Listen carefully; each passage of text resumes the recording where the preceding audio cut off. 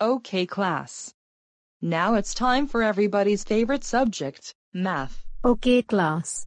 Now it's time for everybody's favorite subject, math. Get out your books and stationery because today we're going to do some algebras and equations. Get out your books and stationery because today we're going to do some algebras and equations. Hey! Who just copied me after what I said in the class? Was it you, fake Elena? Hey! Who just copied me after what I said in the class? Was it you, fake Elena? Fake Elena. Stop that right now.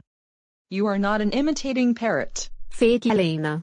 Stop that right now.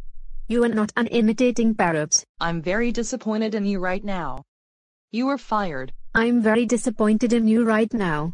You are fired. That's it, you burning wog. If you copy me one more time, you are going to Mr. Haney's office. That's it, you burning wog. If you copy me one more time, you are going to Mr. Haney's office. Oh, my mother freaking God. Fake Elena. I've had enough of you copying me. That's it, you asked for it. I've no other choice but to send you to Mr. Haney's office. Go there now.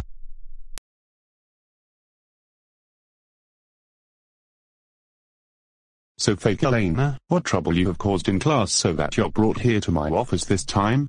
Well, Mr. Honey, I copied after what my teacher Miss Martin said. You did what? Fake Elena. You should know by now not to copy after someone, including your teacher. You're an adult, not an imitating parrot. And as for that, I'm suspending you for 3 weeks. Now vacate my office right this instant and return home.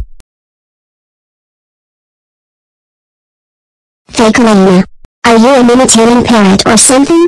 We all can't believe you received suspension from ABC after copying what your teacher Miss Martin said. Can you behave normally like what mature people does? But no, because of your behavior at UBC today, you are grounded for 10 days. Now get your name upstairs to your bedroom, immediately. And don't you even dare copy after someone ever again.